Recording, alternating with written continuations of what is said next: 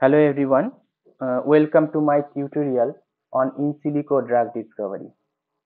So this is the first tutorial and I have made this tutorial particularly for the beginners. As you see, the title is A Beginner's Guide to In-Silico Drug Discovery. And for this tutorial, no previous expertise or experience is required in the field of in-silico drug discovery. But I suggest that beginners should watch this video from the beginning until end. And I will sequentially upload several other tutorials. And you should watch this tutorial in a sequential manner to gain some knowledge about the in-silico drug discovery process. So let's have a look. What is a drug? So drug or therapeutic drug is also known as medications or medicines. And these medicines are used to treat or prevent different kind of disease. So when we get sick and we visit to the doctor gives us different kind of medicines. But do you know how do they work? What is the mechanism of action of these drugs? And that part is the most interesting thing. So these drug molecules are actually different kinds of organic compounds, and these organic compounds are synthesized in the laboratory. Here I have selected five drug molecules for representation. The first is pantoprazole, diclofenac, telmisartan, atorvastatin, and ciprofloxacin. These drugs are very common. People commonly use these drugs to treat different kind of medical conditions. So you see they are actually a small molecule, small organic molecules. So when we consume these drugs or we take these drugs, and these drugs is administered in our body through different routes like oral routes or sometimes intramuscular injection or intravenous injection. So when these drugs enter in our body, they are distributed or transported to different parts of our body where they bind to their target molecules.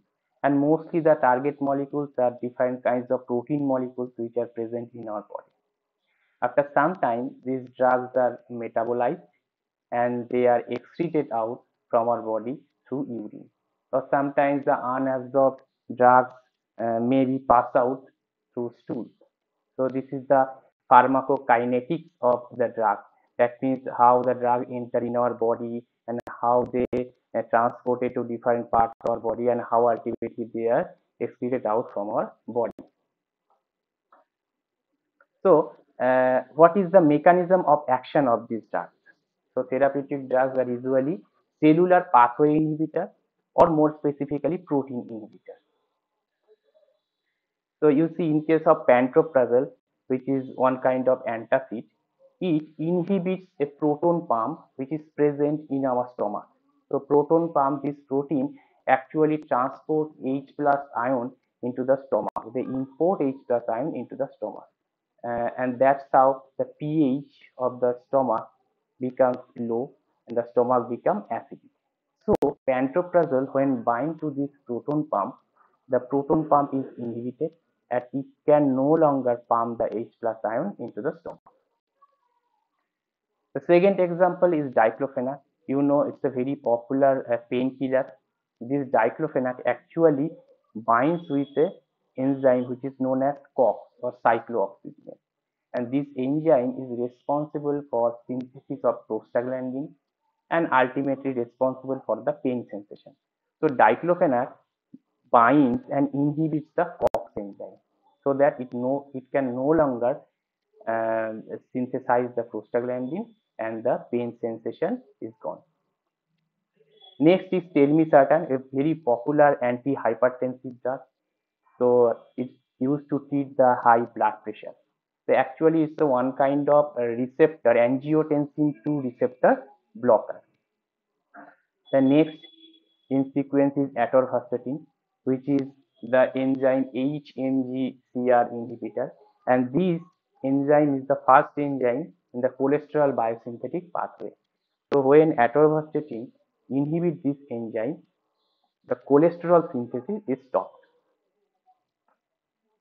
Finally, another example is different kinds of antibiotics. So antibiotics are the drug molecule which binds to the essential proteins of bacteria. So bacteria require this protein for their activity. So when the antibiotic bind to these protein molecules, they inhibit the function of the protein molecules, and that's how the bacteria ultimately die. So you see, in most cases, the drug molecules are actually different kinds of protein inhibitors.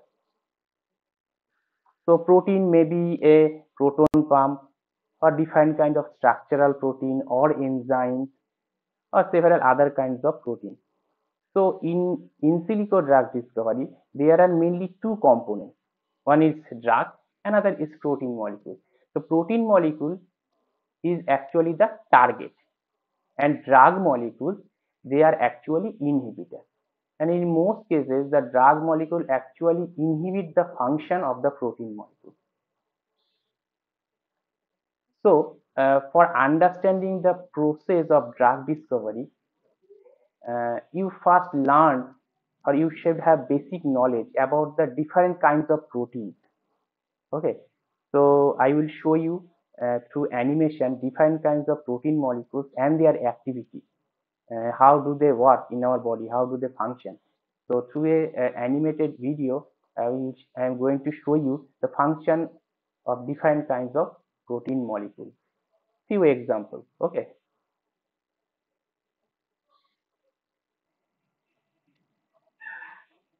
so this is a transporter protein which is transporting the ions across plasma membrane, and this is the ribosome. Ribosome is a protein complex which binds with the mRNA and translates to synthesize the protein molecule or peptide chain. This blue color receptor proteins are present on the cell surface, as you can see, and this yellow color ligand is binding with the receptor protein, and after formation of the receptor ligand complex, the receptor is become activated. This is a virus which binds with the cell surface with the help of some receptor proteins which are present on the cell surface. So how these proteins, that's how this protein works.